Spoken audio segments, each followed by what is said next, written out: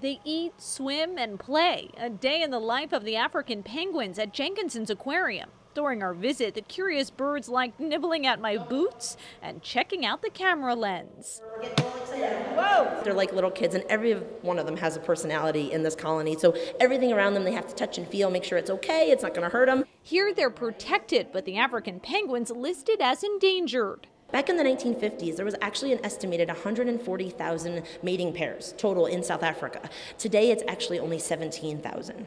Assistant Supervisor of Penguins Regan Quargan says global climate change, habitat loss, oil spills, and overfishing in South Africa are a few of the factors contributing to their declining population.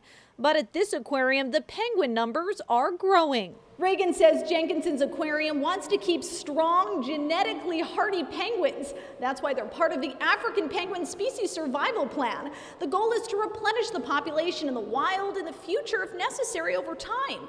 There are 22 penguins here at the aquarium. They all have names and are identified with bracelets. There are 18 species of penguin. The birds can't fly.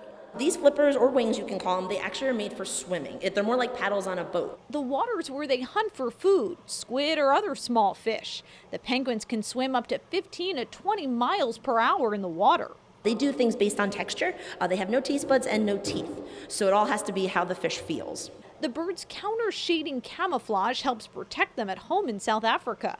They have a white belly and a very dark back, so it's kind of like this hide-and-seek game that they're doing. The white will blend them in with the top of the sunlit ocean water. The black back will blend them in when they dive down to the deep depths. At a glance, you can't tell if these penguins are boys or girls. When they're about like a month or 2 months old, we actually take a little blood sample from their foot, we send it to a lab, and they actually are looking for a nucleated red blood cell. They can tell chromosomes that way. Jenkinson's Aquarium's oldest penguin is 29. Regan says they can live up to 15 to 20 years in the wild. The air temperature at home in the aquarium is kept at 70 degrees, but they can live in even warmer temperatures in South Africa.